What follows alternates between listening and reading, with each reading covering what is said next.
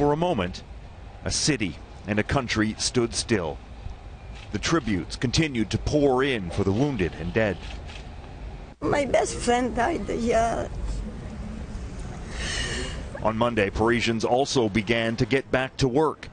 The monuments and museums were open. People defiant that the terrorists weren't going to win.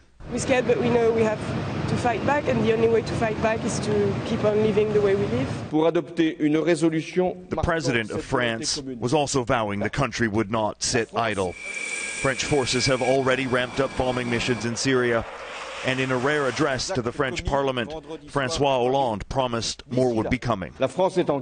There is strong evidence the attacks across Paris were planned in Syria. They were carried out by French and Belgian nationals.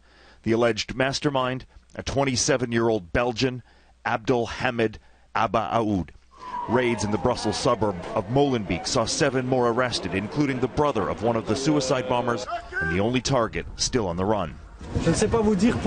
I can't tell you why my brothers did what they did. My family has always been open-minded, telling reporters. My parents are in shock. More information is coming to light as well about what happened during the massacre.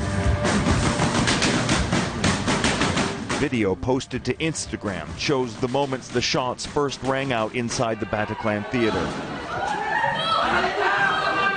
Names and pictures of the victims are also now making their way onto the internet. Among the dead, 2 sisters celebrating a birthday at La Belle Équipe restaurant. Their brothers saying, there were black people, Arabic people, and Jewish people in the restaurant. All of us were hit. We're all in the same boat. As night fell, the Eiffel Tower was lit up again, this time in the tricolore, a symbol of a nation fighting to regain what has been lost. Aaron MacArthur, Global News.